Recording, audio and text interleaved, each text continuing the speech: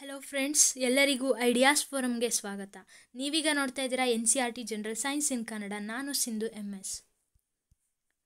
ನೀವಿನ ನಮ್ಮ Telegram ಗ್ರೂಪ್ಗೆ join ಆಗಿಲ್ಲ ಅಂತಂದರೆ ಈ ಕೂಡಲೇ ಜಾಯ್ನ್ ಆಗಿ ಹೆಚ್ಚಿನ ಉಪಯೋಗಗಳನ್ನು ಪಡ್ಕೊಳ್ಳಿ. ಐಡಿಯಾಸ್ ಫೋರಮ್ನ ಕೋರ್ಸ್ಗಳ ವಿವರ, NCERT ವಿಡಿಯೋಗಳು ಹಾಗೆ DSERT ವಿಡಿಯೋಗಳು, ಎಲ್ಲ ತಮಿಳುನಾಡು ರಾಜ್ಯದ ಪಠ್ಯಪುಸ್ತಕದ ವಿಡಿಯೋಗಳು, GK ಟ್ರಿಕ್ಸ್ ವಿಡಿಯೋಗಳು ಹಾಗೂ 1000ಕ್ಕೂ ಅಧಿಕ ಪ್ರಶ್ನೆ ಪತ್ರಿಕೆಗಳ ಚರ್ಚೆ. ನಿಮಗೆ ಜನರಲ್ ಸೈನ್ಸ್ ಸೀರೀಸ್ ಬೇಕು ಅಂತಂದರೆ, NCERT ಜನರಲ್ ಸೈನ್ಸ್ ಬೇಕು ಅಂತಂದರೆ ಪ್ಲೇ ಲಿಸ್ಟ್ಗೆ ಹೋಗಿ ಆನಂತರ ಅಲ್ಲಿ NCERT general science in Kannada search ಮಾಡಿ. ಅಲ್ಲಿ ನಿಮಗೆ 6th ಸ್ಟ್ಯಾಂಡರ್ಡಿಂದ ಎಲ್ಲ ಚಾಪ್ಟರ್ಸ್ಗಳು ಕವರ್ ಆಗಿದೆ. ಈಗ ನೀವು ಆಲ್ರೆಡಿ ಪಾರ್ಟ್ 1 ವಿಡಿಯೋದಲ್ಲಿ ಮೆಟಲ್ಸ್ ಹಾಗೆ ನಾನ್ ಮೆಟಲ್ಸ್ಗಿರುವಂತಹ ಡಿಫ್ರೆನ್ಸ್, ಅದರಲ್ಲೂ ಭೌತ ಗುಣಗಳ ಮೇಲೆ ಹಾಗೆ ಕೆಮಿಕಲ್ ಪ್ರಾಪರ್ಟೀಸ್ಗಳ ಬಗ್ಗೆ ಅಧ್ಯಯನ ಮಾಡ್ತಾ ಇದ್ದೀರಾ. ಏರ್ ಜೊತೆಗೆ ಹೇಗೆ ರಿಯಾಕ್ಟ್ ಆಗುತ್ತೆ, ನೀರಿನ ಜೊತೆ ಹೇಗೆ ರಿಯಾಕ್ಟ್ ಆಗುತ್ತೆ, ಹಾಗೆ ಆ್ಯಸಿಡ್ ಜೊತೆ ಹೇಗೆ ರಿಯಾಕ್ಟ್ ಆಗುತ್ತೆ, ಇದ್ರ ಬಗ್ಗೆ ಗೊತ್ತಾಗಿದೆ. ಜೊತೆಗೆ ಮೇಜರ್ ಕಾನ್ಸೆಪ್ಟ್ ಅಕ್ವಾರಿಜಿಯ ಬಗ್ಗೆ ತಿಳ್ಕೊಂಡಿದ್ದೀರಾ. ಅದೇ ರೀತಿಯಾಗಿ next reactivity series and it's a very important concept. ಈ ಟೇಬಲ್ನ ನೆನ್ಪಿಟ್ಕೊಳ್ಳೋಕೆ ಸಾಧ್ಯ ಆಗಿದೆ, ನೆನ್ಪಿಟ್ಕೊಳ್ಳಿ. ನಾನು ಹೇಳಿದೆ ನಿಮಗೆ ಬೇಕು ಅಂದರೆ ಬೇಕಾದರೆ ನಾನು ಟ್ರಿಕ್ ವಿಡಿಯೋ ಮಾಡೋಕ್ಕೆ ಟ್ರೈ ಮಾಡ್ತೀನಿ. ಆನಂತರ ಒಂದು ಪವರ್ಫುಲ್ ಆ್ಯಂಡ್ ವೆರಿ ಇಂಪಾರ್ಟೆಂಟ್ ಕಾನ್ಸೆಪ್ಟನ್ನು ತಿಳ್ಕೊಂಡಿದ್ದೀರಾ. ಈಗ ಹಾಗೆ ಫಾರ್ಮೇಷನ್ ಆಫ್ NaCl ಹೇಗಾಗುತ್ತೆ, ಮೆಗ್ನೀಷಿಯಮ್ ಕ್ಲೋರೈಡ್ ಹೇಗೆ ಫಾರ್ಮ್ ಆಗುತ್ತೆ, ಅಫ್ಕೋರ್ಸ್ ಗೊತ್ತಾಗಿದೆ. ಈಗ ಈ ಪ್ರಾಪರ್ಟೀಸ್ ಆಫ್ ಅಯಾನಿಕ್ ಕಾಂಪೌಂಡ್ಸ್, ಅಯಾನಿಕ ಸಂಯುಕ್ತಗಳ ಗುಣಗಳು, ಇದ್ರ ಬಗ್ಗೆ ತಿಳ್ತಾ ಹೋಗೋಣ. ಈ ಅಯಾನಿಕ್ ಕಾಂಪೌಂಡ್ಸ್ ಅಂತ ಅಂದರೆ ಏನು ಗಮನಿಸಿ. ಇಲ್ಲಿ ಅಯಾನಿಕ್ ಬಾಂಡಿಂದ ಏನಾಗಿದೆ, ಒಂದು ಕೆಮಿಕಲ್ ಸಬ್ಸ್ಟೆನ್ಸ್ ಇದೆ. ಕೆಮಿಕಲ್ ಕಾಂಪೌಂಡಲ್ಲಿ ಒಂದು ಅಯಾನಿಕ್ ಬಾಂಡ್ ಇರೋದನ್ನು ನಾವು ಅಯಾನಿಕ್ ಕಾಂಪೌಂಡ್ಸ್ ಅಂತ ಹೇಳಿ ಕರಿತೀವಿ. ಈಗ ಅದರದ್ದು ಕೆಲವೊಂದು ಪ್ರಾಪರ್ಟೀಸ್ಗಳಿವೆ, ಕೆಲವು ಗುಣಗಳಿವೆ, ಅವುಗಳ ಬಗ್ಗೆ ನಾನು ಹೇಳ್ತಾ ಹೋಗ್ತೀನಿ. ಇವುಗಳಲ್ಲಿ ಏನಾಗಿರುತ್ತೆ ಅಂದರೆ ಈಗ ಫಸ್ಟ್ ಪ್ರಾಪರ್ಟಿ ನೋಡೋಣ, melting point and boiling point. Melting point and boiling points of the ionic compounds ಏನಿರುತ್ತೆ ಗೆಸ್ ಮಾಡಿ. ಈಗ ಆಲ್ರೆಡಿ ನಿಮಗೆ ಒಂದು ಬೇಸಿಕ್ಕಾಗಿ ಗೊತ್ತಾಗಿದೆ ಅಯಾನಿಕ್ ಕಾಂಪೌಂಡ್ಸ್ಗಳು ಹೇಗೆ ಫಾರ್ಮ್ ಆಗುತ್ತೆ, ಅಲ್ಲಿ ನಿಮಗೆ ಈಸಿಯಾಗಿ ಗೆಸ್ ಮಾಡಬಹುದು. ಇಲ್ಲಿ ಏನಾಗಿರುತ್ತೆ, ಅಲ್ಲಿ ಅಯಾನಿಕ್ ಬಾಂಡ್ ಫಾರ್ಮೇಷನ್ ಆಗಿರುತ್ತೆ. ಆ ಕಾರಣದಿಂದಾಗಿ ಇಲ್ಲಿ ನಾವೇನು ಮಾಡ್ಬೋದು, ಒಂದು ಎನರ್ಜಿನ ಕೊಟ್ಟು ಇವುಗಳನ್ನು ನಾವು ಅಲ್ಲಿ ಮೆಲ್ಟಿಂಗ್ ಮಾಡೋಕ್ಕಾಗಿರ್ಬೋದು, ಅಥವಾ ಕುದಿಯೋಕ್ಕೆ ಕಾರಣ ಆಗಿರ್ಬೋದು, ಕುದಿಯೋದಾಗಿರ್ಬೋದು, ಅಥವಾ ಮೆಲ್ಟ್ ಮಾಡೋಕ್ಕಾಗಿರ್ಬೋದು. ಅವುಗಳಿಗೆ ನಾವೇನು ಮಾಡಬೇಕು, ಎಕ್ಸ್ಟ್ರಾ ಎನರ್ಜಿ ಕೊಡುವಂತಹ ಅಲ್ಲಿ ನಾವು ಶಕ್ತಿ ಏನು ಕೊಡ್ತೀವಿ ಅದಕ್ಕೆ, ಅದು ಹೆಚ್ಚು ಪ್ರಮಾಣದಲ್ಲಿ ಆಗಿರುತ್ತೆ. ಅದಕ್ಕೋಸ್ಕರ ಇವುಗಳ ಮೆಲ್ಟಿಂಗ್ ಪಾಯಿಂಟ್ ಹಾಗೆ ಬಾಯ್ಲಿಂಗ್ ಪಾಯಿಂಟ್ ಏನಾಗಿರುತ್ತೆ, ಅತಿ ಹೆಚ್ಚಾಗಿರುತ್ತೆ. Next one is physical nature of these ionic compounds ಏನಾಗಿರುತ್ತೆ, ಆಲ್ವೇಸ್ ಭೌತ ಸ್ಥಿತಿ ಹೇಗಿರುತ್ತೆ ಅಂದರೆ ಸಾಲಿಡ್ ಆಗಿರುತ್ತೆ, ಘನರೂಪದಲ್ಲಿರುತ್ತೆ. ಯಾಕೆ ಘನರೂಪದಲ್ಲಿರುತ್ತೆ ಗೆಸ್ ಮಾಡಿ. ಅಲ್ಲಿರುವಂತಹ ಪಾಸಿಟಿವ್ ಆ್ಯಂಡ್ ನೆಗೆಟಿವ್ ಅಯಾನ್ಸಿಂದ ಏನಾಗಿದೆ, ಒಂದು ಅಯಾನಿಕ್ ಬಾಂಡ್ ಫಾರ್ಮೇಷನ್ ಆಗಿದೆ. And it is a strong force of attraction between these positive and negative ions. ಅದಕ್ಕೋಸ್ಕರ ಏನಾಗಿದೆ, ಇಲ್ಲಿ ಸ್ಟ್ರಾಂಗ್ ಬಾಂಡ್ ಫಾರ್ಮೇಷನ್ ಆಗಿದೆ. ಹಾಗೆ ಇವುಗಳೇನಾಗಿದೆ, ಇಟ್ ಈಸ್ ವೆರಿ ಹಾರ್ಡ್. ಇವುಗಳೇನಾಗಿದೆ, ಅತಿ ಹಾರ್ಡ್ ಆಗಿರುತ್ತೆ. ದೀಸ್ ಕಾಂಪೌಂಡ್ಸ್ಗಳನ್ನು ನಾವು ಹಾರ್ಡ್ ಅಂತ ಹೇಳ್ತೀವಿ. ಜೊತೆಗೆ ಬ್ರಿಟಲ್ ಅಂತ ಹೇಳಿ ಕರಿತೀವಿ. ಬ್ರಿಟಲ್ ಅಂತೇಳಿ ಹೇಳಿದ್ನಲ್ಲ ನಾನಾಗಲೇ, ಇವುಗಳನ್ನು ನಾವು ಈಸಿಯಾಗಿ ಕೆಳಗಡೆ ಬೀಳಿಸಿದಾಗ ಇದನ್ನು ಒಡೆದು ಹೋಗೋ ರೀತಿಯಲ್ಲಿ ನಾವು ನೋಡ್ಬೋದು ಅಂಥೇಳಿ. ಅದೇ ರೀತಿಯಾಗಿ next break into the pieces ಅಂತ ಹೇಳ್ತೀವಲ್ಲ ಅದೇ. ನೆಕ್ಸ್ಟ್ ಸಾಲ್ಯುಬಿಲಿಟಿ ನೋಡೋಣ. ಸಾಲ್ಯುಬಿಲಿಟಿ ವಿಲೀನತೆ. ಈಗ ನೀವು ಇದನ್ನು ಈಸಿಯಾಗಿ ಹೇಳ್ತೀರಾ. ಅಯಾನಿಕ್ ಇದ್ರ ಬಗ್ಗೆ ನಾನು ಸುಮಾರು ಸರಿ ಹೇಳಿದ್ದೀನಿ. ಅಯಾನಿಕ್ ಕಾಂಪೌಂಡ್ಸ್ಗಳೇನಾಗಿರುತ್ತೆ, ಪಾಸಿಟಿವ್ ಆ್ಯಂಡ್ ನೆಗೆಟಿವ್ ಚಾರ್ಜಸ್ಗಳನ್ನು ಹೊಂದಿರುತ್ತೆ. ಇವುಗಳನ್ನು ನಾವೇನಾದರೂ ಒಂದು ಒಂದು ಪ್ರಿಪೇರ್ ಮಾಡಬೇಕು ಅಂತಂದರೆ ಅಲ್ಲಿ ಸಾಲ್ವೆಂಟಿಗೆ ಹಾಕ್ತೀವಿ. ಎಕ್ಸಾಂಪಲ್ ನೀರು ಅಂತ ಹೇಳಿ ತಗೊಳ್ಳಿ. ನೀರಿಗೆ ಏನಾದರೂ ನಾವು ಹಾಕಿದ್ವಿ ಅಂದರೆ ಅದು ಈಸಿಯಾಗಿ ಪಾಸಿಟಿವ್ ಆ್ಯಂಡ್ ನೆಗೆಟಿವನ್ನು ಈಸಿಯಾಗಿ ಅದು ಫ್ರೀ ಸ್ಟೇಟಲ್ಲಿರುತ್ತೆ, ಈಸಿಯಾಗಿ ಅದು ನೀರಲ್ಲಿ ಮೂವ್ ಆಗುತ್ತೆ. ಯಾವ ಒಂದು ಸೊಲ್ಯೂಷನ್ ಅಂದರೆ ದ್ರಾವಣದಲ್ಲಿ ಏನಾದರೂ ಅಯಾನ್ಸ್ಗಳು ಹೆಚ್ಚು ಮೂಮೆಂಟಲ್ಲಿ ಇತ್ತು ಅಂತಂದರೆ ಅಲ್ಲಿ ಏನಾಗುತ್ತೆ, ಎಲೆಕ್ಟ್ರಿಸಿಟಿ ಈಸಿಯಾಗಿ ಕಂಡಕ್ಟ್ ಆಗುತ್ತೆ. ಅದು ನಾನು ಹೇಳೋದು ಇಲ್ಲಿ ಕಂಡಕ್ಷನ್ ಆಫ್ ಎಲೆಕ್ಟ್ರಿಸಿಟಿಲಿ ನೋಡ್ತೀವಿ. ಇಲ್ಲಿ ಸಾಲ್ಯುಬಿಲಿಟಿ ಅಂತ ಹೇಳಿದ್ರೆ ಇಲ್ಲಿ ಎಲೆಕ್ಟ್ರೋವೆಲೆಂಟ್ ಕಾಂಪೌಂಡ್ಸ್ ಅಂದರೆ ಅಯಾನಿಕ್ ಕಾಂಪೌಂಡ್ಸ್ ಅಂಥೇಳಿ.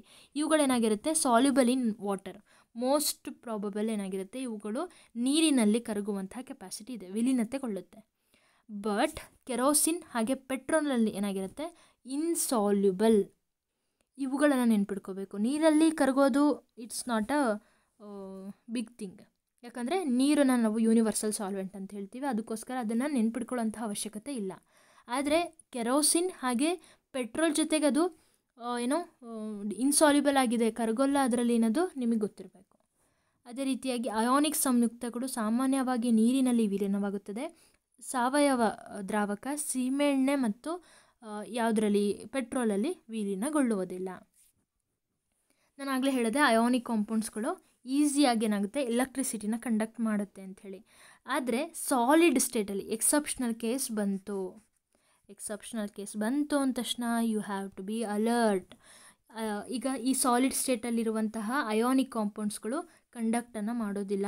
ಬಟ್ ಮಾಲ್ಟನ್ ಸ್ಟೇಟ್ ದ್ರವ ರೂಪದಲ್ಲಿ ದ್ರವಿಸಿದ ಸ್ಥಿತಿಯಲ್ಲಿರುವಂತಹ ಈ ಅಯಾನಿಕ್ ಕಾಂಪೌಂಡ್ಸ್ಗಳೇನು ಮಾಡುತ್ತೆ, ಅಲ್ಲಿ ಎಲೆಕ್ಟ್ರಿಸಿಟಿನ ಕಂಡಕ್ಟ್ ಮಾಡುತ್ತೆ. ಗೊತ್ತಾಗ್ತಿದೆಯಾ?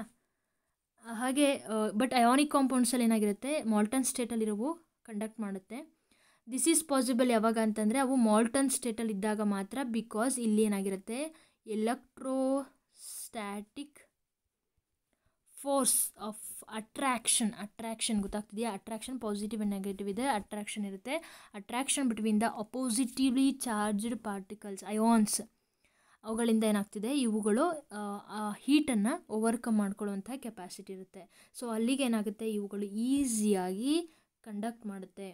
Ions moves freely and conduct electricity. Occurrence of metal, ಈ ಅಕರೆನ್ಸ್ ಆಫ್ ಮೆಟಲ್ ಲೋಹಗಳ ದೊರೆಯುವಿಕೆ ಹೇಗೆ, ಇವುಗಳನ್ನು ನಾವು ಹೇಗೆ ಎಕ್ಸ್ಟ್ರಾಕ್ಷನ್ ಮಾಡ್ತೀವಿ. ಲೋಹೋದ್ಧರಣ ಅಲ್ಲಿ ಕಂಪ್ಲೀಟಾಗಿ ಸ್ಕ್ಯಾನ್ ಆಗಿಲ್ಲ. ಲೋಹೋದ್ಧರಣ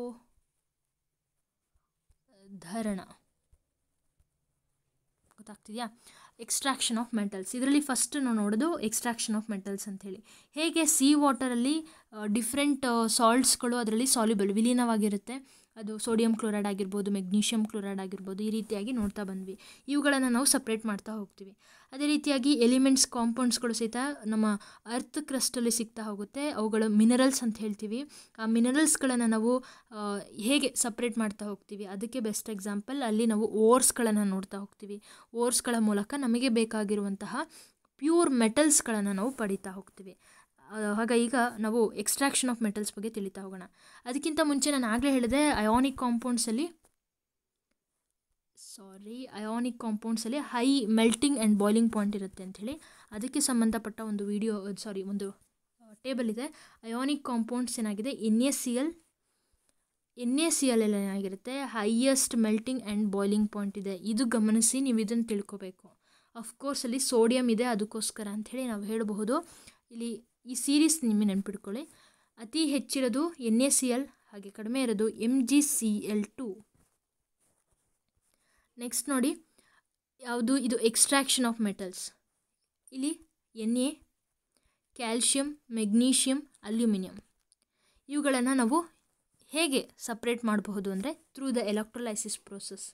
ಹಾಗೆ ಜಿಂಕ್, ಐರನ್, ಲೆಡ್, ಕಾಪರ್ ಇವುಗಳನ್ನು ರಿಡಕ್ಷನ್ ಮಾಡೋದ್ರ ಮೂಲಕ ವಿತ್ ಕಾರ್ಬನ್ನ ನಾವು ರಿಡಕ್ಷನ್ ಮಾಡೋದಕ್ಕೋಸ್ಕರ ಯೂಸ್ ಮಾಡ್ತೀವಿ. Most of the time carbon ಬಳಸಿ ಅಪಕರ್ಷಣೆ ಮಾಡುವುದು.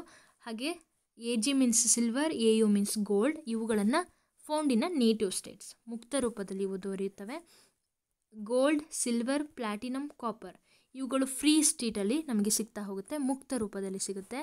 ಅದರಲ್ಲೂ ಈಗ ಕಾಪರ್ ಮತ್ತು Ag ಅಂದರೆ ಸಿಲ್ವರ್ ಏನಾಗಿರುತ್ತೆ ಅಂದರೆ ಸಲ್ಫೈಡ್ ಹಾಗೆ ಆಕ್ಸೈಡ್ ರೂಪದಲ್ಲಿ ನಮಗೆ ಸಿಗುತ್ತೆ. ಅಂದರೆ ಅವು ಫ್ರೀ ಸ್ಟೇಟಲ್ಲಿ ಸಿಗೋದ್ರಲ್ಲಿ ಇವುಗಳೇನಾಗಿರುತ್ತೆ ಸಲ್ಫೈಡ್, ಹಾಗೆ ಅಂದರೆ ಕಾಪರ್ ಸಲ್ಫೈಡ್, ಸಿಲ್ವರ್ ಸಲ್ಫೈಡ್ ಜೊತೆಗೆ ಕಾಪರ್ ಆಕ್ಸೈಡ್, ಈ ರೀತಿಯಾಗಿ ನಾವು ನೋಡ್ತಾ ಹೋಗ್ತೀವಿ. ಟಾಪಲ್ಲಿರುವಂತಹ ಕೆಲವು ಮೆಟಲ್ಸ್ಗಳನ್ನು ನೋಡ್ತಾ ಇದ್ದೀರಾ. ಇಲ್ಲಿ ಪೊಟ್ಯಾಷಿಯಮ್ ಇದೆ. Potassium, sodium, calcium, magnesium, aluminium ಇವುಗಳನ್ನು ಟಾಪ್ ಮೆಟಲ್ಸ್ ಅಂತ ಹೇಳ್ತೀವಿ. ಅಂದರೆ ಟಾಪಲ್ಲಿರುವಂತಹ ರಿಯಾಕ್ಟಿವ್ ಸೀರೀಸಲ್ಲಿರುವಂತಹ ಟಾಪ್ ಮೆಟಲ್ಸ್ಗಳು. ಇವುಗಳೇನಾಗಿದೆ ಹೈಲಿ ರಿಯಾಕ್ಟಿವ್, ಏನಾಗಿದೆ ತುಂಬ ರಿಯಾಕ್ಟಿವ್ ಆಗಿರುತ್ತೆ. They don't ಅಕ್ಕರ್ in a free state. ಯಾಕೆ ಅದು ಫ್ರೀ ಸ್ಟೇಟಲ್ಲಿ ಸಿಗಲ್ಲ ಅಂತಂದರೆ ದೇ ಆರ್ ಮೋರ್ ರಿಯಾಕ್ಟಿವ್. ನಿಸರ್ಗದಲ್ಲಿ ಮುಕ್ತ ಧಾತುಗಳಾಗಿ ಇವು ದೊರೆಯೋದಿಲ್ಲ. ಹಾಗೆ ಮಿಡಲ್ ಸೀರೀಸನ್ನು ನೋಡ್ತಾ ಇದ್ದೀರಾ. ಈ ಮಿಡಲ್ ಸೀರೀಸ್ಗಳು ಯಾವುವು, ಜಿಂಕ್, ಐರನ್ ಹಾಗೆ ಲೆಡ್. ಇವುಗಳು ದೇ ಆರ್ ಮಾಡರೇಟ್ಲಿ ರಿಯಾಕ್ಟಿವ್, ಮಧ್ಯಮ ಕ್ರಿಯಾಪಟುತ್ವ ಅವುಗಳು ಹೊಂದಿದೆ. ಭೂತೊಗಟೆಯಲ್ಲಿ ಆಕ್ಸೈಡ್ ರೂಪದಲ್ಲಿ ಹಾಗೆ ಸಲ್ಫೈಡ್ ರೂಪದಲ್ಲಿ ಹಾಗೆ ಕಾರ್ಬೋನೇಟ್ಸ್ ರೂಪದಲ್ಲಿ ನಮಗಿವು ಸಿಗ್ತಾ ಹೋಗುತ್ತೆ. ಯಾವ್ಯಾವು, ಜಿಂಕ್, ಐರನ್, ಲೆಡ್. ಹೇಗೆ ನೆನ್ಪಿಟ್ಕೊಳ್ಳೋದು, ಹೆಚ್ಚು ಅಥವಾ ಡೀಟೇಲ್ ಎಲ್ಲದನ್ನು ನೆನ್ಪಿಟ್ಕೊಳ್ಳೋಕ್ಕೆ ಅನ್ನೋದು ತಪ್ಪು. ಸೊ ಏನು ಮಾಡಿ, ಟಾಪ್ ಎಲಿಮೆಂಟ್ಸ್ಗಳೇನಾಗಿದೆ ಫ್ರೀ ಸ್ಟೇಟಲ್ಲಿ ಸಿಗೋದಿಲ್ಲ. ಟಾಪ್ ಮೆಟಲ್ಸ್ ಯಾವ ಗೊತ್ತಿರಬೇಕು, ಪೊಟ್ಯಾಷಿಯಮ್ ಹಾಗೆ ಸೋಡಿಯಂ ಆಫ್ಕೋರ್ಸ್ ಈಸಿಯಾಗಿ ನೆನಪಿರುತ್ತೆ. ನಾನು ಆಗಲೇ ಹೇಳಿದ್ನಲ್ಲ, ನೀವೇನಾದರೂ ಬೇಕು ಅಂದರೆ ನಾನೊಂದು ಟ್ರಿಕ್ ವಿಡಿಯೋ ಮಾಡೋಕ್ಕೆ ಸಾಧ್ಯ ಆದರೆ ನಾನು ಹೇಳ್ತೀನಿ. ಈಗ ಜಿಂಕ್, ಐರನ್, ಲೆಡ್ ಇವುಗಳು ಮಾಡರೇಟ್ಲಿ ರಿಯಾಕ್ಟಿವ್ ಆಗಿರುತ್ತೆ. ಅದೇ ರೀತಿಯಾಗಿ ಇವುಗಳು ಸಿಲ್ವರ್ ಹಾಗೆ AU gold ಇವುಗಳೇನಾಗಿದೆ, they are less reactive. ಅದಕ್ಕೋಸ್ಕರ they are available in a free state, ಮುಕ್ತ ರೂಪದಲ್ಲಿ ಇವು ನಮಗೆ ಸಿಗ್ತಾ ಇದೆ. ಎನ್ರಿಚ್ಮೆಂಟ್ ಆಫ್ ಓರ್ಸ್ ಅದರುಗಳ ಪುಷ್ಟೀಕರಣ ಅಂದರೆ ಇಲ್ಲಿ ಹೇಗೆ ನಾವು ಈ ಎಕ್ಸ್ಟ್ರಾಕ್ಷನ್ ಆಫ್ ಮೆಟಲ್ಸ್ಗಳನ್ನು ಹೇಗೆ ನಾವು ಲೋಹೋದ್ಧರಣ ಮಾಡ್ತಾ ಹೋಗ್ತೀವಿ ಅದರ ಬಗ್ಗೆ ಒಂದು ಅಧ್ಯಯನ ಮಾಡಬೇಕು ಅಂತಂದರೆ ಫಸ್ಟ್ ಎನ್ರಿಚ್ಮೆಂಟ್ ಆಫ್ ಓರ್ಸ್ ಇದು ಸ್ಟೆಪ್ಸ್ನ ನೋಡ್ತಾ ಹೋಗ್ತೀವಿ. ಆನಂತರ ಈ ಲೋ ರಿಯಾಕ್ಟಿವ್ ಇರೋದನ್ನು, next middle, next top, next ನಂತರ ಈ ರೀತಿಯಾಗಿ ನಾವು ಮೆಟಲ್ಸ್ಗಳನ್ನು ಹೇಗೆ ಎಕ್ಸ್ಟ್ರಾಕ್ಟ್ ಮಾಡ್ಬೋದು ಅನ್ನೋದನ್ನು ನಾನು ಹೇಳ್ತಾ ಹೋಗ್ತೀನಿ. ಈಗ enrichment of ಓರ್ಸ್ and it is a first step. ಅದರುಗಳ ಪುಷ್ಟೀಕರಣ ಸಾಮಾನ್ಯವಾಗಿ ಜನರಲಿ ಭೂಮಿಯಿಂದ ಗಣಿಗಾರಿಕೆ ಮಾಡಿದ ಅದರುಗಳು ಮಣ್ಣು, ಮರಳು ಇತ್ಯಾದಿಗಳಿಂದ ಹೆಚ್ಚಿನ ಪ್ರಮಾಣದಲ್ಲಿ ಕಲುಷಿತಗೊಂಡಿರುತ್ತೆ. ಸೊ ಅದನ್ನು ನಾವು ಮಂಡಿ ಅಂತ ಹೇಳಿ ಕರಿತೀವಿ. ಗ್ಯಾಂಗ್ ಪಾರ್ಟಿಕಲ್ಸ್ ಅಂತ ಹೇಳಿ ಯೂಸ್ ಮಾಡಿರ್ತೀವಲ್ವ. ಈ ಗ್ಯಾಂಗ್ ಪಾರ್ಟಿಕಲ್ಸ್ ಅಂತಂದರೆ ಏನು, ಅವುಗಳಲ್ಲಿ ಏನಾದರೂ ಇಂಪ್ಯೂರಿಟೀಸ್ ಕಲ್ಮಶಗಳೇನಾದರೂ ಇರುತ್ತೆ, ಅವುಗಳನ್ನು ನಾವು ಗ್ಯಾಂಗ್ ಅಂತ ಹೇಳಿ ಕರಿತೀವಿ. ಸೊ ಫಸ್ಟ್ ಸ್ಟೆಪ್ ಏನಾಗಿರುತ್ತೆ ನಮ್ಮದು, ಈ ಕಲ್ಮಶಗಳನ್ನು ತೆಗೆಯುವಂಥದ್ದು. ಗೊತ್ತಾಗ್ತಿದೆಯಾ? ಇವುಗಳನ್ನು ಹೇಗೆ ತೆಗಿತಾರೆ, ಇಟ್ ಡಿಪೆಂಡ್ಸ್ ಆನ್ ದ ಅವುಗಳ ಒಂದು ಪ್ರಾಪರ್ಟಿ ಮೇಲೆ, ಫಿಸಿಕಲ್ ಭೌತಿಕ ಗುಣ ಆಗಿರ್ಬೋದು, ಹಾಗೆ ರಾಸಾಯನಿಕ ಗುಣಗಳಾಗಿರ್ಬೋದು. ಗ್ಯಾಂಗ್ ಪಾರ್ಟಿಕಲ್ಸ್ ಇರುವಂತಹ ಅವುಗಳ ಗುಣಗಳ ಆಧಾರದ ಮೇಲೆ ಏನು ಮಾಡ್ತಾರೆ, ಸಪ್ರೇಷನ್ ಟೆಕ್ನಿಕ್ಗಳು ನಿಮಗೀಗ ಆಲ್ರೆಡಿ ಗೊತ್ತಿದೆ. ಆ ಸಪ್ರೇಷನ್ ಟೆಕ್ನಿಕ್ಗಳ ಆಧಾರದ ಮೇಲೆ ಇಲ್ಲಿ ತೆಗಿತಾ ಹೋಗ್ತಾರೆ. ಈಗ extraction of metals low in the active series. Low ಇಂದ ಅಂದರೆ ಗೊತ್ತಿದೆ ಅಲ್ವಾ, ಇವುಗಳು AG, AU, ಮರ್ಕ್ಯುರಿ ಇವೆಲ್ಲ ಬರ್ತಾ ಹೋಗುತ್ತೆ. They are ಅನ್ರಿಯಾಕ್ಟಿವ್, of course they are ಅನ್ರಿಯಾಕ್ಟಿವ್, so they are available in a free state. So ನೀವಿಲ್ಲಿ ನೋಡ್ತಾ ಇದ್ದೀರಾ metal oxides of any metals. ಇಲ್ಲಿರುವಂತಹ ಅನ್ರಿಯಾಕ್ಟಿವ್ ಮೆಟಲ್ಸ್ಗಳಂತೇಳಿ ನಾವು ಕನ್ಸಿಡರ್ ಮಾಡ್ತೀವಲ್ಲ, ಅವುಗಳನ್ನು ನಾವು ಈಸಿಯಾಗಿ ರೆಡ್ಯೂಸ್ ಮಾಡ್ಬೋದು ಬೈ ಯೂಸಿಂಗ್ ಹೀಟ್. ಅಲ್ಲಿ ನಾವು ಹೀಟ್ ಮಾಡೋದ್ರ ಮೂಲಕ ಅವುಗಳನ್ನು ನಾವು ರೆಡ್ಯೂಸ್ ಮಾಡ್ಬೋದು. ನೀವು ನೆನ್ಪು ಮಾಡ್ಕೊಳ್ಳಿ, ಆಕ್ಸಿಡೇಷನ್ ಹಾಗೆ ರಿಡಕ್ಷನ್ ಅಂತಂದರೆ ಏನು ಅಂತ ನಾನು ಹೇಳಿದ್ದೀನಿ. ಆಕ್ಸಿಡೇಷನಲ್ಲಿ ಏನಾಗುತ್ತೆ, ನಾವು ಇದ್ದದನ್ನು O ಹಾಕ್ತಾ ಇದ್ದೀವಿ ಅಂದರೆ ಅಲ್ಲಿ ಆಕ್ಸಿಡೇಷನ್ ಆಯಿತು, ಮೀನ್ಸ್ ಅಲ್ಲಿ ಆಕ್ಸಿಜನ್ ಆ್ಯಡ್ ಆಗಿದೆ. ಗೊತ್ತಾಗ್ತಿದೆಯಾ? ಅದೇ ರೀತಿಯಾಗಿ ಇಲ್ಲೇನಾಗುತ್ತೆ, ಮೆಟಲ್ ಆಕ್ಸೈಡ್ ಇದೆ, ಇದನ್ನು ನಾವು ಆಕ್ಸೈಡನ್ನು ತೆಗಿತೀವಿ ಅಂತಂದರೆ ಅದೇನು, ರಿಡಕ್ಷನ್. ಸಲಿ ನಾವು ರೆಡ್ಯೂಸ್ ಮಾಡ್ತಾ ಇದ್ದೀವಿ, ಮೆಟಲ್ನ ಹೀಟ್ ಮಾಡ್ತಾ ಇದ್ದೀವಿ. ಈ ಮೆಟಲ್ನ ಹೀಟ್ ಮಾಡಿದಾಗ, ಮೆಟಲ್ ಆಕ್ಸೈಡನ್ನು ನಾವು ಹೀಟ್ ಮಾಡಿದಾಗ ಏನಾಗುತ್ತೆ, ವಿ ಗಟ್ ಅ ಮೆಟಲ್. ಗೊತ್ತಾಗ್ತಿದೆಯಾ? ಈ ರೀತಿಯಾಗಿ ನಾವು extraction of metals in a low series. So since they are ಅನ್ರಿಯಾಕ್ಟಿವ್, easy step ಅಂತಂದರೆ ಮೆಟಲ್ ಆಕ್ಸೈಡಲ್ಲಿರೋದನ್ನು ನಾವು ಈಸಿಯಾಗಿ ಯಾವುದೇ ಮೆಟಲ್ಗಳನ್ನು ಅವುಗಳ ಆಕ್ಸೈಡ್ ರೂಪದಲ್ಲಿ ಇತ್ತು ಅಂತಂದರೆ ಅವಾಗ ನಾವು ಈಸಿಯಾಗಿ ಅದನ್ನು ಹೀಟ್ ಮಾಡೋದ್ರ ಮೂಲಕ, ಅಂದರೆ ಅಲ್ಲಿ ರೆಡ್ಯೂಸ್ ಆಗುತ್ತೆ, ಆ ಕಾರಣದಿಂದಾಗಿ ನಾವು ಮೆಟಲ್ಗಳನ್ನು ಈಸಿಯಾಗಿ ಪಡಿಬಹುದು. ಈಗ ಒಂದು ಎಕ್ಸಾಂಪಲನ್ನು ತಗೋತಾರೆ ಸಿನ್ನಾಬಾರ್ ಬಗ್ಗೆ ನಿಮಗೆ ಗೊತ್ತಿರಲಿ, ಸಲ್ಫೈಡ್ ಫಾರ್ಮಲ್ಲಿ ಇರುತ್ತೆ. ಇದು ಗೊತ್ತಿರಲಿ, ಸಿನ್ನಾಬಾರ್ ಮರ್ಕ್ಯುರಿಕ್ ಸಲ್ಫೈಡ್, ಸಿನ್ನಾಬಾರ್ ಅಂತಲೇ ಕನ್ನಡದಲ್ಲೂ ಸಹಿತ ಹೇಳ್ತೀವಿ. ಈ ಸಿನ್ನಾಬಾರ್ನ ನಾವೇನಾದರೂ ಹೀಟ್ ಮಾಡ್ತಾ ಇದ್ದೀವಿ in the presence of oxygen ಅಥವಾ ಏರ್ ಅಂಥೇಳಿ ಕನ್ಸಿಡರ್ ಮಾಡಿದ್ವಿ ಅಂದರೆ it is first converted in to the ಮರ್ಕ್ಯುರಿಕ್ ಆಕ್ಸೈಡನ್ನು ಆನಂತರ ನಾವೇನು ಮಾಡ್ತೀವಿ, ಮತ್ತೆ ಹೀಟ್ ಮಾಡಿ ಆನಂತರ ಮೆಟಲನ್ನು ಪಡ್ಕೋತೀವಿ. ಒಂದು ಕಾಮನ್ ಥಿಂಗ್ನ ನೀವು ಏನು ನೆನ್ಪಿಡ್ಕೋಬೇಕು ಅಂತಂದರೆ, ಮೆಟಲ್ ಆಕ್ಸೈಡ್ ಫಾರ್ಮಲ್ಲಿ ಇತ್ತು ಅಂತಂದರೆ ಅದನ್ನು ನಾವು ಈಸಿಯಾಗಿ ರೆಡ್ಯೂಸ್ ಮಾಡ್ಬೋದು ಬೈ ಹೀಟ್ ಮಾಡೋದ್ರ ಮೂಲಕ ನಮಗೆ ಮೆಟಲ್ ಸಿಗ್ತಾ ಹೋಗುತ್ತೆ. ಈ ರೀತಿಯಾಗಿ ಟ್ರಯಾಂಗಲ್ ಬರೆದಿದ್ದೀವಿ ಅಂದರೆ ವಿ ಆರ್ ಹೀಟಿಂಗ್ ಅಂಥೇಳಿ, ಅಂದರೆ ರಿಯಾಕ್ಷನ್ಸ್ಗಳನ್ನು ಸಿಂಪಲ್ ವೇಯಲ್ಲಿ ರೆಪ್ರೆಸೆಂಟ್ ಮಾಡೋದು. ಅದೇ ರೀತಿಯಾಗಿ ನೆಕ್ಸ್ಟ್ ಕಾಪರ್ ಸಲ್ಫೈಡಲ್ಲಿ ಏನಾಗುತ್ತೆ ಅಂತಂದರೆ, ಇಲ್ಲಿ ನಾವು ಸಹಿತ ಫಸ್ಟು ಕಾಪರ್ ಸಲ್ಫೈಡನ್ನು ಕಾಪರ್ ಆಕ್ಸೈಡಾಗಿ ಫಾರ್ಮ್ ಮಾಡ್ಕೊತೀವಿ. ಆಕ್ಸೈಡ್ ಫಾರ್ಮಲ್ಲಿ ಮಾಡಾದಮೇಲೆ ಆನಂತರ ನಾವು ಅದನ್ನು ಕಾಪರ್ ಫಾರ್ಮಲ್ಲಿ ತಗೊಳ್ತಾ ಹೋಗ್ಬೋದು. ನೆಕ್ಸ್ಟ್ ಮಿಡಲ್ ಸೀರೀಸಲ್ಲಿ ಏನಾಗುತ್ತೆ ಅಂತಂದರೆ ದೇ ಆರ್ ಮಾಡರೇಟ್ಲಿ ರಿಯಾಕ್ಟಿವ್, ಮಧ್ಯಮ ಕ್ರಿಯಾಪಟುತ್ವ.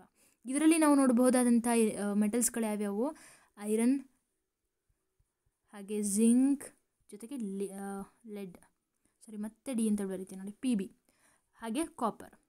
ಇವುಗಳನ್ನು ನಾವು ನೋಡ್ತಾ ಹೋಗ್ತೀವಿ. ಇವುಗಳನ್ನು ನಾವು ಹೇಗೆ ಈಗ ಸಪ್ರೇಟ್ ಮಾಡ್ಬೋದು ಅಂಥೇಳಿ ನೀವು ನೋಡ್ತಾ ಹೋಗ್ತೀರಾ. ಸೊ ಕಾಪರ್ ಇಲ್ಲಿ ಅದರ ಎಂಡಿಂಗ್ ಪೊಸಿಷನಲ್ಲಿ ಬರುತ್ತೆ. ಸೊ ಕಾಪರ್ನ ನಾವು ಬಿಡೋಣ. These are usually present as a sulphides ಹಾಗೆ ಕಾರ್ಬನೇಟ್ಸ್.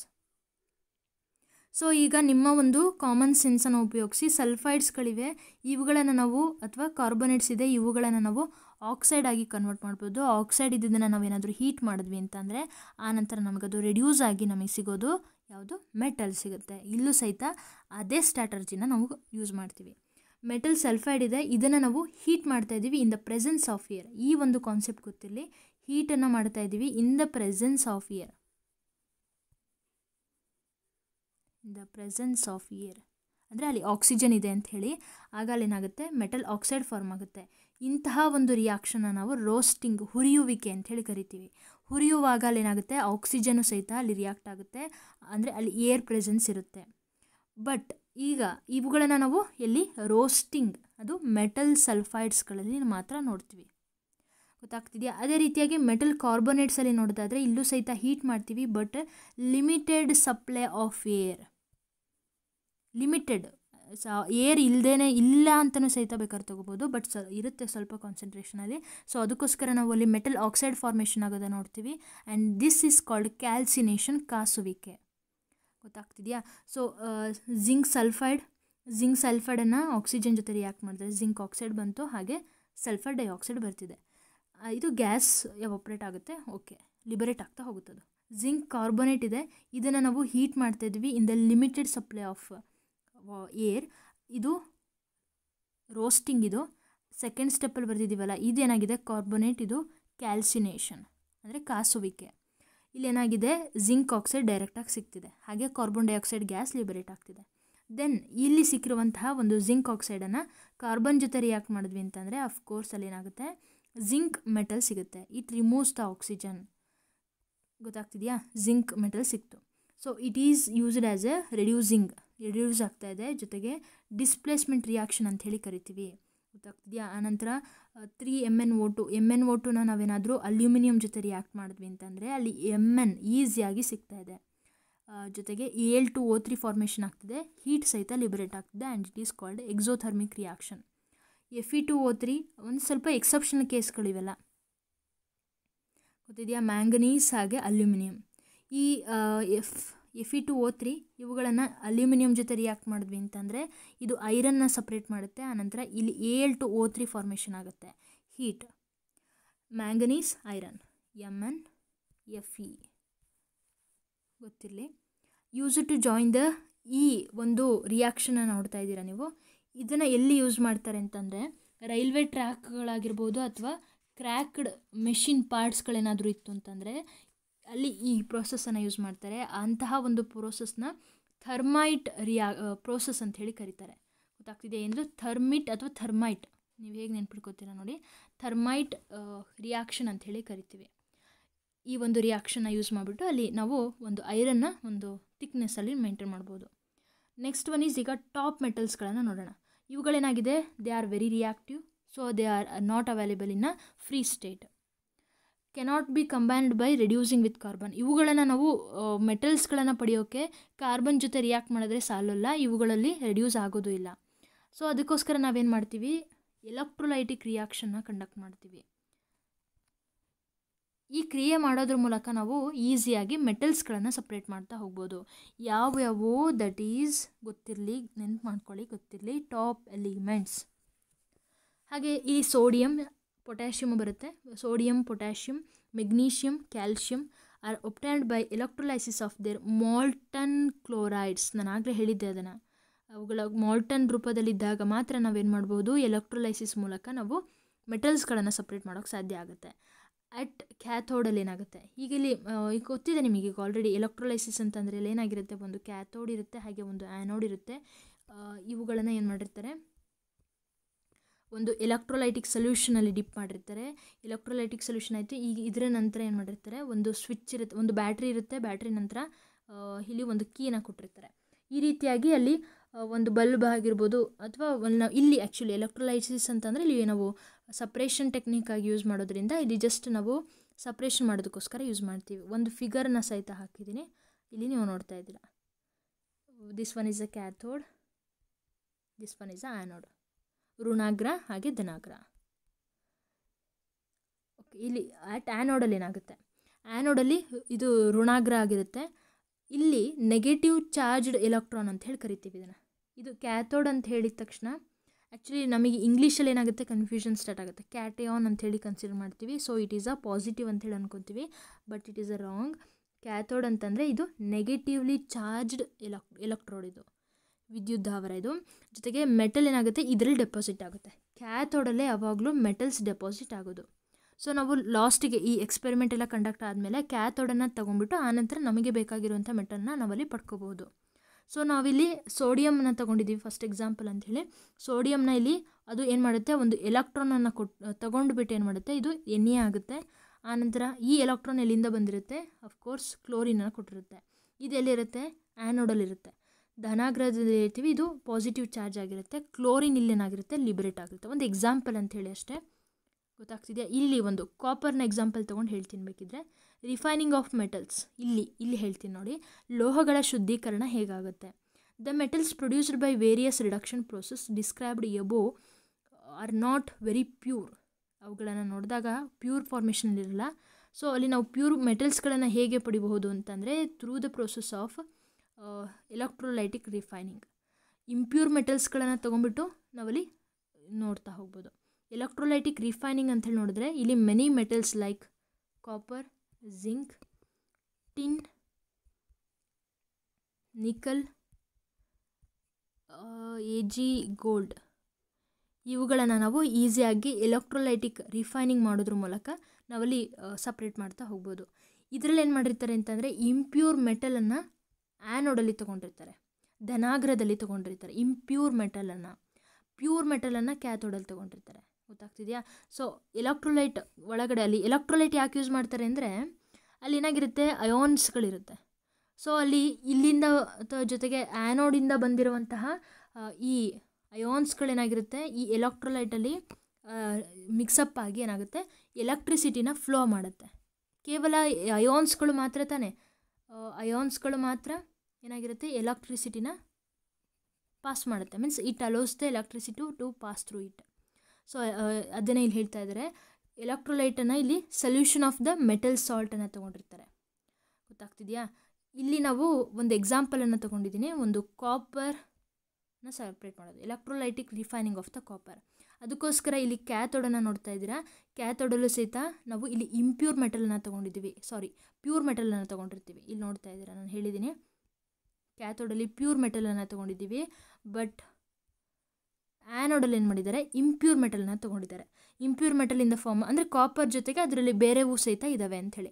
ಸೊ ಅಲ್ಲಿರುವಂತಹ ಕಾಪರ್ ಏನಾಗುತ್ತೆ, it start dissolving in electrolyte. ಇದರಲ್ಲಿ ಏನಾಗಿರುತ್ತೆ ಎಲೆಕ್ಟ್ರೋಲೈಟಿಕ್ ಸೊಲ್ಯೂಷನ್. ಅಂದರೆ ಇಲ್ಲಿ ನಾವು ತೊಗೊಂಡಿರೋದು ಕಾಪರ್ ಸಲ್ಫೇಟನ್ನು ತೊಗೊಂಡಿದ್ದೀವಿ. ಕಾಪರ್ ಸಲ್ಫೇಟನ್ನು ಯಾಕೆ ತೊಗೊಂಡಿದ್ದೀವಿ ಅಂದರೆ ಇಲ್ಲಿ ಮತ್ತೆ ನಾವು ಕಾಮನ್ ಅಯಾನ್ ಎಫೆಕ್ಟ್ ಅಂತ ಹೇಳಿ ಬರುತ್ತೆ. ಇಲ್ಲಿ ಯಾವ ಒಂದು ಮೆಟಲ್ ಎಲಿಮೆಂಟನ್ನು ಸಪ್ರೇಟ್ ಮಾಡ್ತಿದ್ದೀವೋ ಅದೇ ಒಂದು ಮೆಟಲ್ನ ಸೊಲ್ಯೂಷನ್ ಯಾವುದಾಗಿರಬೇಕು, ಈ ಎಲೆಕ್ಟ್ರೋಲೈಟಿಕ್ ಸೊಲ್ಯೂಷನ್ ಆಗಿರಬೇಕು. ಸೊ ಅದಕ್ಕೋಸ್ಕರ ಇಲ್ಲಿ ಕಾಪರ್ ಸಲ್ಫೇಟನ್ನು ತೊಗೊಂಡಿದ್ದೀವಿ. ಇದು ಎಲೆಕ್ಟ್ರೋಲೈಟಿಕಲ್ಲಿ ಡಿಸಾಲ್ವ್ ಆಗುತ್ತೆ. Cu2+. ಯಾಕೆ 2+? ಅಫ್ಕೋರ್ಸ್ ಅದರಲ್ಲಿ ಔಟರ್ ಮೋಸ್ಟ್ ಎಲೆಕ್ಟ್ರಾನಲ್ಲಿ 2 ಎಲೆಕ್ಟ್ರಾನ್ಸ್ ಇರುತ್ತೆ. ಆನಂತರ ಈ ಕಾಪರ್ ಸಲ್ಫೇಟಲ್ಲಿ ಎಷ್ಟು ಅದು ಡಿಸಾಲ್ವ್ ಆಗಿರುತ್ತೋ ಅಷ್ಟು ಅಮೌಂಟ್ ಏನಾಗಿರುತ್ತೆ ಇದ್ರ ಮೇಲ್ಗಡೆ ಡೆಪಾಸಿಟ್ ಆಗ್ತಾ ಹೋಗುತ್ತೆ. ಗೊತ್ತಾಗ್ತಿದೆಯಾ, ಡೆಪಾಸಿಟ್ ಆಗ್ತಾ ಹೋಗುತ್ತೆ. ಆನಂತರ ಈ ಆ್ಯನೋಡ್ ಕೆಳಗಡೆ ಏನಾಗಿರುತ್ತೆ, ಒಂದು ಮಡ್ ಫಾರ್ಮೇಷನಲ್ಲಿ ಇಲ್ಲಿ ನೋಡ್ತಾ ಇದ್ದೀವಿ. ದಿಸ್ ಇಸ್ ಕಾಲ್ಡ್ ಇಂಪ್ಯೂರಿಟೀಸ್ ಅಂತ ಹೇಳ್ತೀವಿ. ಅದಕ್ಕೋಸ್ಕರ ಇದನ್ನು ಆ್ಯನೋಡ್ ಮಡ್ ಅಂತ ಹೇಳಿ ಕರಿತೀವಿ. ಆ್ಯನೋಡ್ ಮಡ್ ಎಲ್ಲಿ ಕಲೆಕ್ಟ್ ಆಗಿರುತ್ತೆ, ಅಫ್ಕೋರ್ಸ್ ಆ್ಯನೋಡ್ ಕೆಳಗಡೆನೇ ಕಲೆಕ್ಟ್ ಆಗಿರುತ್ತೆ. ಆನಂತರ ಲಾಸ್ಟ್ ಕಾನ್ಸೆಪ್ಟ್ ಯಾವುದು ಅಂತಂದರೆ ಕೊರೋಷನ್, ನಶಿಸುವಿಕೆ. ಈಗ ನಿಮಗೆ ಕೊರೋಷನ್ ಕಾನ್ಸೆಪ್ಟ್ಗಿಂತ ಮುಂಚೆ ರಸ್ಟ್ ಬಗ್ಗೆ ಗೊತ್ತಿದೆ, ರಸ್ಟಿಂಗ್ ಆಫ್ ಐರನ್ ಗೊತ್ತಿದೆ ಅಲ್ವಾ. ಈ ರಸ್ಟಿಂಗ್ ಆಫ್ ಐರನ್ ಅಲ್ಲಿ ಆಗ್ತಿದೆ ಅಂತಂದರೆ ಅಲ್ಲಿ ಏನಾಗಿರಬೇಕು, ಒಂದು ಮಾಯ್ಸ್ಟ್ ಇರಬೇಕು, ಹಾಗೆ ಏರ್ ಇರಬೇಕು. Moist means water. ನೆನ್ಪು ಮಾಡ್ಕೊಳ್ಳಿ, ಈಗ ರಸ್ಟಿಂಗ್ ಆಫ್ ಐರನ್ ಅಂತ ಅಂದರೆ ಅಲ್ಲಿರುವಂತಹ ಕೆಮಿಕಲ್ ಫಾರ್ಮುಲಾ ಅದೇನು ಅಂಥೇಳಿ ನನಗೆ ಆಲ್ರೆಡಿ 2 ವಿಡಿಯೋಗಳಲ್ಲಿ ಹೇಳಿದ್ದೀನಿ, 2 ಚಾಪ್ಟ್ರಲ್ಲೂ ಸಹಿತ ಹೇಳಿದ್ದೀನಿ. ಈಗ ಇಲ್ಲಿ ಯೂಸ್ ಮಾಡ್ತಿರೋದು ಒಂದು ಎಕ್ಸಾಂಪಲ್ಗಳನ್ನು ಯೂಸ್ ಮಾಡ್ತಿದ್ದಾರೆ. ಸಿಲ್ವರ್ ಆರ್ಟಿಕಲ್ಸ್ಗಳನ್ನು ನೋಡಿರ್ತೀರ, ಏನು ಗೆಜ್ಜೆಗಳಾಗಿರ್ಬೋದು, ಬ್ರೇಸ್ಲೈಟ್ಗಳಾಗಿರ್ಬೋದು, ಕಿವಿ ಓಲೆಗಳಾಗಿರ್ಬೋದು, ಚೈನ್, ಕತ್ತಲ್ಲಿ ಹಾಕುವಂಥ ಚೈನ್ ಆಗಿರ್ಬೋದು, ಇವುಗಳೆಲ್ಲ ಆಗಿರುತ್ತೆ. ಸ್ವಲ್ಪ ದಿನ ಆಗ್ತಿದ್ದಂಗೆ ಏನಾಗಿ ಮಾಡುತ್ತೆ, ಅವುಗಳು ಬ್ಲ್ಯಾಕ್ ಆಗಿಬಿಡುತ್ತೆ. ಯಾಕೆ ಬ್ಲ್ಯಾಕ್ ಆಗುತ್ತೆ ಅಂತಂದರೆ ಈ ಸಿಲ್ವರ್ ಪಾರ್ಟಿಕಲ್ಸ್ಗಳೇನಾಗುತ್ತೆ, ಸಲ್ಫೈಡ್ ಅದು ಏರಲ್ಲಿರುವಂತಹ ಸಲ್ಫರ್ ಜೊತೆಗೆ ರಿಯಾಕ್ಟ್ ಆಗಿಬಿಟ್ಟು ಅವು ಸಲ್ಫೈಡ್ ಆಗುತ್ತೆ. ಸಾರಿ silver sulphide, not silver sulphide, ಇದು ತಪ್ಪು ಬರೆದಿದ್ದೀನಿ ನಾನು. Silver means it's a metal ಅಲ್ವಾ, ಸೊ ನಾನು ತಪ್ಪು ಬರೆದಿದ್ದೀನಿ, ಸಿಲ್ವರ್ ಸಲ್ಫೈಡ್ ಆಗುತ್ತೆ ನೋಡಿ. ಈ ಒಂದು ತಪ್ಪು ನಿಮಗೆ ತುಂಬ ದಿನ ನೆನಪಿರುತ್ತೆ ಬೇಕಾ, ಇದು ಒಂದು ಸ್ಟ್ರಾಟರ್ಜಿ ಅಂತಲೇ ಅಂದ್ಕೊಳ್ಳೋಣ. ಇಲ್ಲಿ ಯಾಕಾಗುತ್ತೆ ಕಪ್ಪು ಅಂತಂದರೆ, ಚೈನ್ಗಳೆಲ್ಲ ಸಿಲ್ವರ್ ಮೆಟೀರಿಯಲ್ಸ್ಗಳು ಯಾಕೆ ಕಪ್ಪಾಗುತ್ತೆ ಅಂತಂದರೆ, because they react with sulphur, ಗಾಳಿಲಿರುವಂತಹ sulphur ಜೊತೆಗೆ ಅದು ರಿಯಾಕ್ಟ್ ಆಗಿಬಿಟ್ಟು ಅವು ಬ್ಲ್ಯಾಕ್ ಆಗಿಬಿಡುತ್ತೆ. ಯಾಕೆಂದರೆ ಅಲ್ಲಿ ಫಾರ್ಮ್ ಆಗಿರೋದು ಸಿಲ್ವರ್ ಸಲ್ಫೈಡ್ ಫಾರ್ಮ್ ಆಗಿರುತ್ತೆ. ಅದೇ ರೀತಿಯಾಗಿ ಕಾಪರ್ನ ನೀವು ನೋಡ್ತೀರಾ, ಈಗ ತಾಮ್ರದ ತಾಮ್ರ ಲೋಹದಲ್ಲಿರುವಂತಹ ಪಾತ್ರೆಗಳನ್ನು ನೋಡಿರ್ತೀರ, ಚೊಂಬನ್ನು ನೋಡಿರ್ತೀರ, ಸ್ಪೂನ್ಸ್ಗಳನ್ನು ನೋಡಿರ್ತೀರ, ಈ ರೀತಿಯಾಗಿ ಇರುವಂತಹ ತಟ್ಟೆಗಳನ್ನು ನೋಡಿರ್ತೀರ. ಅವುಗಳೇನಾಗುತ್ತೆ, ಗಾಳಿಗೆ ತೆರೆದಿಟ್ಟಂಗೆ ಎಷ್ಟು ತಿಕ್ಕಿ ತೊಳೆದಿರ್ತಾರೆ, ಅಮ್ಮ ತಿಕ್ಕಿ ತೊಳೆದಿರ್ತಾರೆ, ಪಂಚಲೋಹದಲ್ಲೆಲ್ಲ ತೊಳೆದಿಟ್ಟಿರ್ತಾರೆ, ಏನೋ ಯೂಸ್ ಅವಾಗ ಏನಾಗಿರುತ್ತೆ, ಆದರೂ ಸಹಿತ ಒಂದು ಗ್ರೀನ್ ಕೋಟಲ್ಲಿ ಕವರ್ ಆಗಿರುತ್ತೆ. ಯಾಕೆ ಅಂದರೆ ಗಾಳಿಲಿರುವಂತಹ ಕಾರ್ಬನ್ ಡೈಆಕ್ಸೈಡ್ ಜೊತೆಗೆ ಅದು ರಿಯಾಕ್ಟ್ ಆಗಿ ಅಲ್ಲಿ ನಮಗೆ ಕಾರ್ಬನೇಟ್ ಫಾರ್ಮ್ ಆಗಿರುತ್ತೆ. ಕಾರ್ಬನೇಟ್ ಫಾರ್ಮ್ ಆಗೋದ್ರ ಮೂಲಕ ಅಲ್ಲಿ ಗ್ರೀನ್ ಕೋಟ್ ಫಾರ್ಮೇಷನ್ ಆಗಿರುತ್ತೆ. ಗೊತ್ತಾಗ್ತಿದೆಯಾ? ಇವುಗಳೇನಾಗ್ತಿದೆ ಇಲ್ಲಿ ಈ ರೀತಿಯಾಗಿ ಅವುಗಳ ಒಂದು ಪ್ರಾಪರ್ಟಿನ ಅದು ಕಳ್ಕೊಳ್ತಾ ಇದೆ. ಸೊ ಇಲ್ಲಿ ಕೊರೋಷನ್ ಆಗ್ತಾಯಿದೆ ಅಂತೇಳಿ ನಾವು ಹೇಳ್ಬೋದು, ಅವುಗಳ ಒಂದು ನಶಿಸುವಿಕೆ ಆಗ್ತಾಯಿದೆ. ಸೊ ಪ್ರಿವೆನ್ಷನ್ ಆಫ್ ಕೊರೋಷನ್ ಅದ್ರ ಬಗ್ಗೆ ನೀವು ಗೊತ್ತಿರಬೇಕು. ಇದರಲ್ಲೇ ನಾವು ಈ ಕುತುಬ್ ಮಿನಾರಲ್ಲಿ ಯಾಕೆ ಐರನ್ ಪಿಲ್ಲರ್ ಈಗೂ ಸಹಿತ ಅದು ರಸ್ಟ್ ಆಗಿಲ್ಲ ಅಂಥೇಳಿ ನಾನು ಹೇಳಕ್ಕೆ ಹೊರಟಿರೋದು. ಈಗ ಈ ಕೊರೋಷನ್ ನಾವು ತಡೆಗಟ್ಟಬಹುದದ್ದು ಹೇಗೆ ಅಂತಂದರೆ, ಈಗ ಆಫ್ಕೋರ್ಸ್ ಈಗ ಗೊತ್ತಾಗಿದೆ, ಒಂದು ಪೇಂಟಿಂಗ್ ಮೂಲಕ, ಹಾಗೆ ಅದರ ಮೇಲೆ ಏನಾದರೂ ಗ್ರೀಸ್ ಹಚ್ಚೋದ್ರ ಮೂಲಕ, ಹಾಗೆ ಅದ್ರ ಮೇಲೆ ಅಥವಾ ಆಯಿಲಿಂಗ್ ಸ್ವಲ್ಪ ಎಣ್ಣೆ ಬಿಡೋದ್ರ ಮೂಲಕ, ಜೊತೆಗೆ ನೆಕ್ಸ್ಟ್ ಬರುತ್ತೆ ಗ್ಯಾಲ್ವನೈಸಿಂಗ್, ಅದ್ರ ಬಗ್ಗೆ ಎಲ್ಲ ಕಾಪರ್ ಪ್ಲೇಟಿಂಗ್, ಕ್ರೋಮ್ ಪ್ಲೇಟಿಂಗ್, ಇದ್ರ ಬಗ್ಗೆ ನಿಮಗೆ ಆಲ್ರೆಡಿ ನಾನು ಎಲೆಕ್ಟ್ರೋ ಪ್ಲೇಟಿಂಗ್ ಬಗ್ಗೆ ಹೇಳುವಾಗ ಹೇಳಿದ್ದೆ. ಇಲ್ಲಿ ಪ್ರಿವೆನ್ಷನ್ ಆಫ್ ಕೊರೋಷನ್ ಹೇಗೆ ಮಾಡ್ಬೋದು ಅಂತಂದರೆ ಥ್ರೂ ದ ಗ್ಯಾಲ್ವನೈಸೇಷನ್.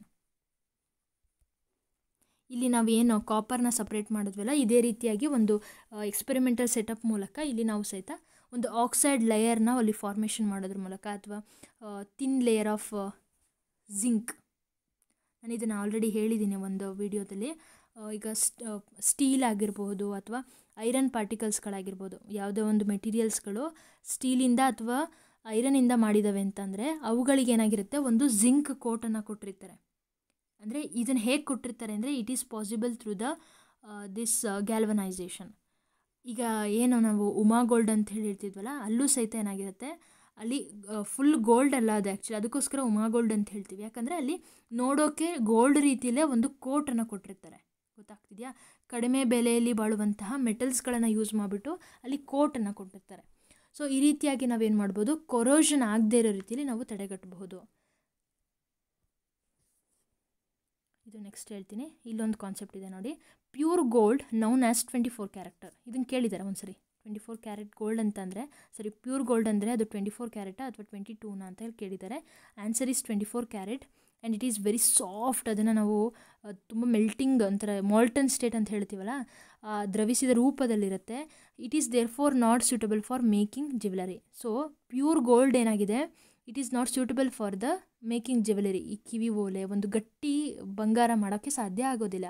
ಸೊ ಏನು ಮಾಡ್ತಾರೆ, ಇದನ್ನು ಅಲಾಯ್ ಮಾಡ್ತಾರೆ. ಅಲಾಯ್ ಅಂತಂದರೆ 2 or more ಮೆಟಲ್ಸ್ಗಳೇನಾಗಿರುತ್ತೆ ಅದರಲ್ಲಿರುತ್ತೆ. ಮೆಟಲ್ಸ್ ಅಂತ ಅಷ್ಟೇ ಅಲ್ಲ, ನಾನ್ ಮೆಟಲ್ಸ್ ಇರ್ಬೋದು.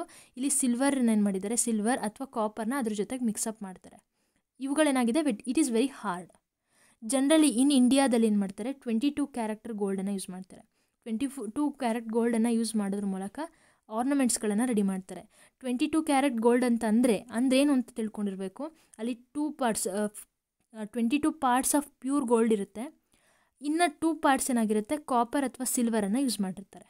ಅಲ್ಲಿಗೇನಾಯಿತು, ಮತ್ತೆ 24 ಅಂತಲೇ ಯೂಸ್ ಆಯಿತು. ಸೊ ಆದರೆ ಅಲ್ಲಿ ಯೂಸ್ ಮಾಡಿರುವಂತಹ ಗೋಲ್ಡ್ ಎಷ್ಟು ಕ್ಯಾರೆಟ್ ಇರುತ್ತೆ, 22 carrot. Next ancient India metallurgy ಪ್ರಕಾರ ಒಂದು ವಂಡರಿಂಗ್ ನ್ಯೂಸ್ ಇದೆ. ಏನೋ, iron pillar near Qutub Minar in Delhi was built more than 1600 years ago by iron workers of India. ಇವುಗಳ ಐರನಿಂದ ಮಾಡಲ್ಪಟ್ಟಿದ್ರು ಸಹಿತ ಅವುಗಳೇನೋ ಈಗಲೂ ಸಹಿತ ಅದೇನಾಗಿದೆ, ರಸ್ಟ್ ಹಿಡಿತಾ ಇಲ್ಲ. ಯಾಕೆ ಅಂತಂದರೆ ಅವರು ಆಗಲೇ ಏನು ಮಾಡಿದ್ದಾರೆ, ಆ ಕುತುಬ್ ಮಿನಾರ್ ಏನಾಗಿದೆ, ಇವುಗಳಿಗೆ ಒಂದು ಕೊರೋಸಿವ್ ಕೋಟನ್ನು ಕೊಟ್ಟಿದ್ದಾರೆ. ಕೊರೋಷನ್ ಆಗದೇ ಇರೋ ರೀತಿಯಲ್ಲಿ ಏನು ಮಾಡಿದ್ದಾರೆ, ಒಂದು ಕೋಟನ್ನು ಕೊಟ್ಟಿದ್ದಾರೆ. ಆ ಕಾರಣದಿಂದಾಗಿ ಏನಾಗಿದೆ, ಅದು ಗಾಳಿ ಜೊತೆ ಆಗಿರ್ಬೋದು ಅಥವಾ ಮಳೆ ಬಂದಾಗ ಅಲ್ಲಿ ಮಾಯಿಸ್ಟ್ ಆಗಿರುತ್ತೆ, ಹಾಗೆ ಆಕ್ಸಿಜನ್ ಸಹಿತ ಈಸಿಯಾಗಿ ಸಿಗ್ತಾ ಇರುತ್ತೆ. ಆದರೂ ಸಹಿತ ಅಲ್ಲಿ ಅದು ರಿಯಾಕ್ಟ್ ಆಗ್ತಾ ಇಲ್ಲ, ಅಲ್ಲಿ ಅದು ತುಕ್ಕು ಹಿಡಿತಾ ಇಲ್ಲ. For it's quality of resistance ಇದೆ ಅದಕ್ಕೆ. It has been examined by scientist from all parts of the world. The iron pillar is 8 metre high and 6 tons ಇದೆ, 600 kg ಇದೆ. ಇದ್ರ ಬಗ್ಗೆನೂ ಸಹಿತ ಒಂದು ಜನರಲ್ ನಾಲೆಡ್ಜ್ ಆಗಿ ಗೊತ್ತಿರಬೇಕು. ಹಾಗೆ ನಿಮಗೆಲ್ಲರಿಗೂ ಗೊತ್ತಿರೋ ಹಾಗೆ ನಮ್ಮ ತಂಡ ಕರ್ನಾಟಕದಲ್ಲೇ ಮೊಟ್ಟ ಮೊದಲ ಬಾರಿಗೆ NCERT ಸ್ಟೇಟ್ ಬುಕ್ 1000ಕ್ಕೂ ಹೆಚ್ಚಿನ ಪ್ರಶ್ನೆ ಪತ್ರಿಕೆ ಚರ್ಚೆ, ಟೆಲಿಗ್ರಾಮ್ ಗ್ರೂಪ್ನಲ್ಲಿ ದಿನನಿತ್ಯ 100ಕ್ಕೂ ಹೆಚ್ಚು ಕ್ವಿಜ್ ಮತ್ತು ಸ್ಟ್ಯಾಂಡರ್ಡ್ ಪುಸ್ತಕಗಳನ್ನು ಸಂಪೂರ್ಣವಾಗಿ ಚರ್ಚಿಸುವ ಹೊಸ ಪ್ರಯತ್ನಕ್ಕೆ ಕೈ ಹಾಕಿದ್ದೇವೆ. ಇದಕ್ಕೆ ನಿಮ್ಮ ಸಹಕಾರ ತುಂಬಾ ಅಗತ್ಯ. ನಮ್ಮ ಟೆಕ್ನಿಕಲ್ ಟೀಮ್ ಮತ್ತು ಹೊಸ ಟೆಕ್ನಾಲಜಿ ಅಳವಡಿಕೆಗಳಿಗೆ ನೀವು ಜಾಯಿನ್ ಆಪ್ಷನ್ ಮೂಲಕ ಸಹಾಯ ಮಾಡಬಹುದು. ಶಿಶೋರ್ 29 rupees, Kishore 59 rupees, Tarun 159 rupees. ಅದು ಸಾಧ್ಯವಾಗದಿದ್ದ ಪಕ್ಷದಲ್ಲಿ ಸಬ್ಸ್ಕ್ರೈಬ್ ಮಾಡುವ ಮುಖಾಂತರ ನಮಗೆ ಬೆಂಬಲ ಸೂಚಿಸಬಹುದು. ಹೆಚ್ಚು ಬಂದ ಹಣವನ್ನು ಐಡಿಯಾಸ್ ಫೋರಂ ವತಿಯಿಂದ ಚಾರಿಟಬಲ್ ಟ್ರಸ್ಟ್ ಮೂಲಕ ಬಡ ವಿದ್ಯಾರ್ಥಿಗಳ ವಿದ್ಯಾಭ್ಯಾಸಕ್ಕಾಗಿ ಸಹಾಯ ಮಾಡಲಾಗುವುದು. ನಿಮಗೆ ಇಷ್ಟ ಆಗಿತ್ತು ಅಂತಂದರೆ ಲೈಕ್ ಮಾಡಿ, ಹಾಗೆ ನಿಮ್ಮ ಫ್ರೆಂಡ್ಸ್ಗೂ ಸಹಿತ ಶೇರ್ ಮಾಡಿ. ಹೆಚ್ಚಿನ ವಿಡಿಯೋಗಳಿಗಾಗಿ ನಮ್ಮ ಚಾನಲ್ಗೆ ಸಬ್ಸ್ಕ್ರೈಬ್ ಆಗಿ, ಹಾಗೆ ಬೇಗ ನೋಟಿಫೈ ಆಗೋಕ್ಕೂ ಸಹಿತ ನೀವು ಸಬ್ಸ್ಕ್ರೈಬ್ ಆಗಲೇಬೇಕಾಗುತ್ತೆ.